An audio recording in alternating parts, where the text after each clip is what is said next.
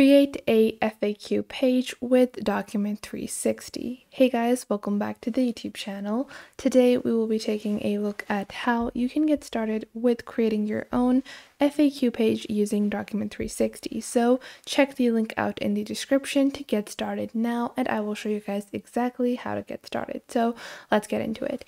Now to get started, simply head on over to document360.com via the link down below. Once you do that, you can click on sign up over here. And once you click on sign up, you can begin with your 14-day free trial, and all you need to do is provide some basic information. Once you've done that, this will be your home dashboard. So from here, we can begin creating our FAQ page. Now, if I click on visit site over here, this will open up what my current site is looking like. So FAQ is going to be the focus of this video, but let's say I don't want to include anything else. I want my product base or knowledge base to be directly for FAQ.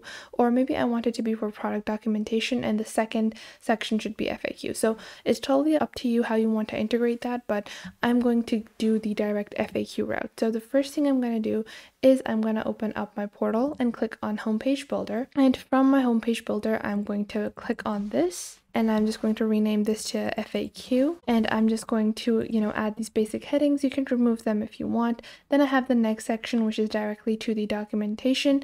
Maybe I'm going to remove the link from here, and I might want to, move the search bar up. So you can choose to do that. You can also add a documentation link if you want. I don't want to do that, so I'm just going to leave it.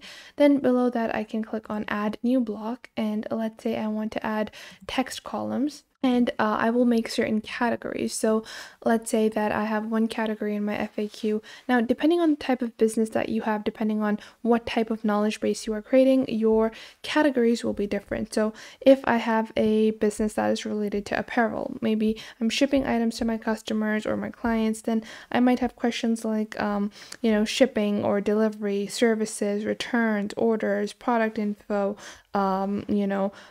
corporate, so on and so forth. So first off, I'm going to enter the first section. Let's say for the sake of this video that we have a clothing business and I'm creating my FAQ for my clothing and accessories business. So this is like the first section, and then I can click on change icon color and I can change it however I want. So let's say I want it to be black, and then I can click on change icon. I have a few icons that are provided by Document 360 for free, or you can even upload your own image if you want to do that.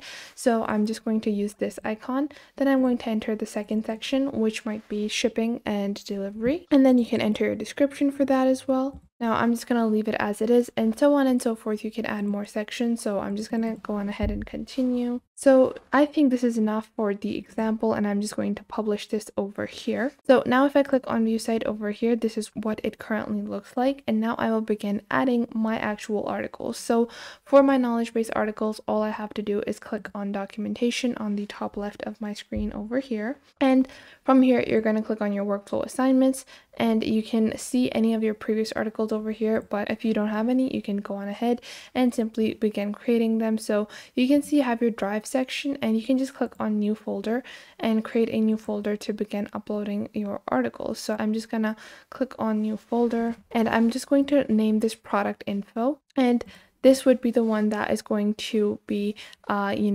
containing all the info regarding the products that I have. So it might be where do we source our materials. So you can enter all that information, but I'm just going to go directly into the documentation section, go into our drive, and I'm just going to go into all content and click on new. And now from here, you can choose to upload any files that you already have that might be regarding your knowledge base, or you can write your own from their templates as well.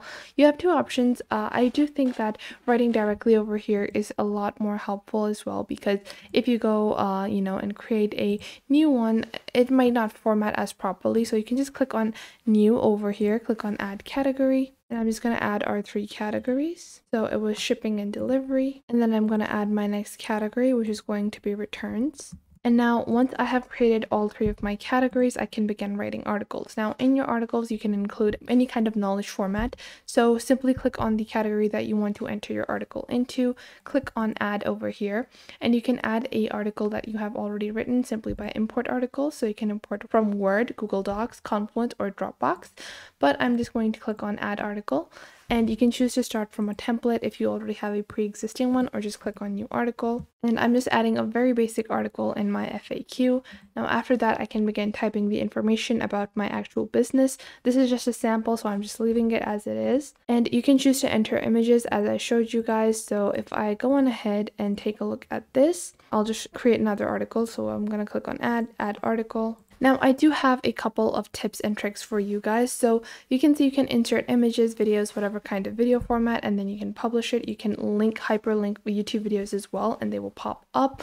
Now there are a few things you need to do when you are creating your FAQ. The first thing is that you want to make sure you go into your online ticketing, and once you go into your ticketing, you want to see what kind of questions are people asking. So you want to see what people actually want to know about your business, what people are looking for, what kind of questions do they often have. And you want to take a look at the questions that you're getting asked and then make sure to answer according to those, because a lot of times people think that, okay, I have, I've set it all up, I have, a bunch of information. But if the information is difficult to find, so like you can see on my homepage now, how do I access the next page? Well, for that, once you've written your articles, you're going to go into your homepage builder, and in your homepage builder, you're simply going to go on ahead and you can see you have your little article categories, but you have to actually hyperlink these specific categories. So if you click on new block, you can click on text page, or you can click on knowledge-based categories, and you can just go on ahead and select these categories. And just like that, it will appear. Now I'm going to delete the bottom block instead because I don't want to hyperlink. I just added the categories directly. And now if I click on publish and click on view page, so I'm going to refresh my knowledge base page over here, so you can see I have product information, shipping and delivery. And then you can see the article over here. I have my second category as well. And you need to make sure that you are writing articles that are going to help your customers and clients in the questions that they actually are looking for. So make sure it is searchable. Like I added this search bar over here. This will help your clients in finding the information that they are looking for and reduce or deflate your online ticketing. So I hope you guys found this video helpful. If you did, make sure to get started with Document 360 today. It is a amazing knowledge-based solution for all of your needs. Plus they start for free. You don't have to pay anything, and you can invite multiple team members to help you set up your own knowledge base. And make sure to check the link in the description to get started today. So that was it for today. I hope you guys found this video helpful and you are now able to follow along with these methods and techniques that I showed in this video.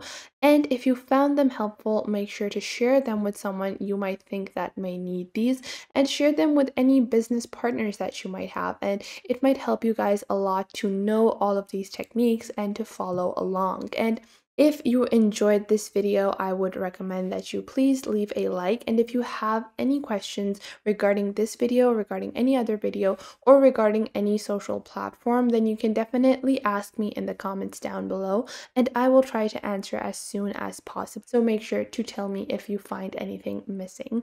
So that was it for today. Make sure to leave a like and subscribe to the YouTube channel, and I will catch you guys in the next video.